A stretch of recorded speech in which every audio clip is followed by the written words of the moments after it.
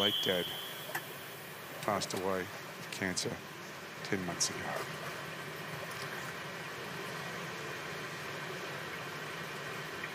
Take your marks.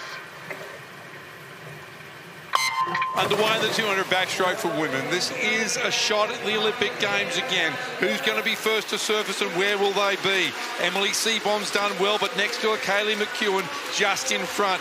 Minna Atherton not that far away. Seebohm now swimming strongly. Nice high fast stroke rating from Kaylee McKeown. She rates much faster than Emily Seebohm right beside her. She will settle into that stroke. It's a great first 50 metres. World record split is 29.06. She is ahead of that. No, just off it. It looked like she would be, but 29.06 just shaved her. The time to look for at the 100 is 1:00:37. Do they have that in them today to be a long drop from the heats from this morning? But right now, Kaylee McKeown doing a terrific job. Emily Seebohm trying to stay with her. She's under some pressure from Minna Atherton. Yeah, I really like what I see from Kaylee. She's not waiting around to see what pace anybody else is going to set. She's just going to take it out. Sitting on that lane rope again. Let's see whether or not she can stay a little bit more down, straight down the centre of the lane, or just anchor herself to one side of the lane rope. Emily Seebohm straight down the middle. How quickly can she bring it home? She's only 0.2 of a second outside world record pace at the halfway mark, Nick.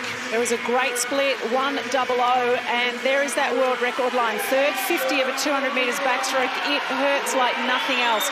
Right now her legs are stinging. She's just breathing every single stroke, holding it together. Regan Smith has very good turns because this world record line is getting away from Kaylee on the turns.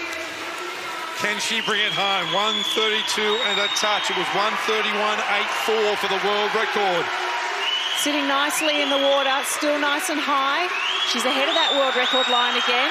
Starting to fatigue a little bit. Seebohm's putting in a great performance as well. So Kaylee McKeown, she's back at that world record line right now. Seebohm's going to qualify. Regan Smith's world record's got her. It's still going to be a terrific swim.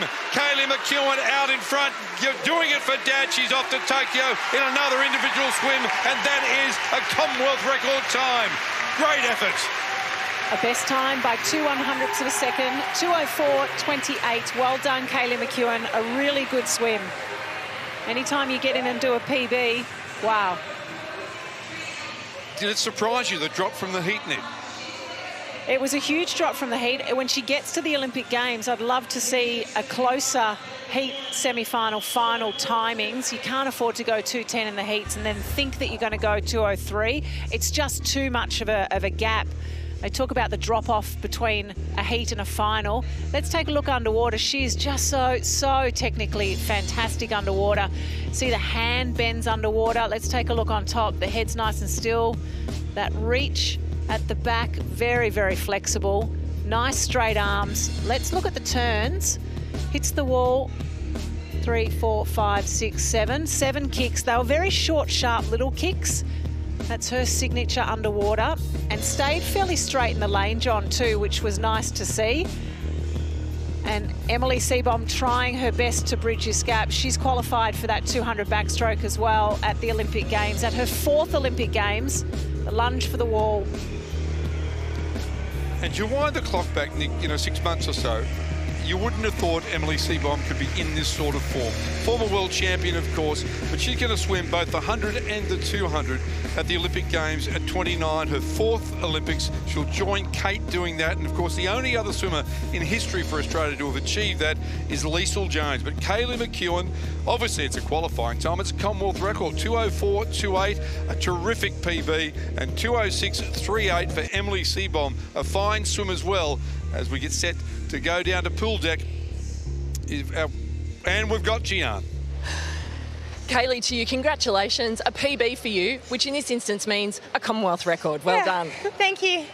Definitely hurt a lot in the last 15, but we got to a wall on the last event of the long week. We were just saying, you've got to wait till the last day to do the most painful event on your program. How are your legs feeling? It sucks, and we were talking about this in marshalling, but I think by the looks of them and I, we're pretty puffed and our legs are pretty rooted. Of course, it's all about qualifying. You did that in the 100 back. It's lovely to see that you've qualified again in the 200 back. Yeah. It's great to have so many events going into Tokyo.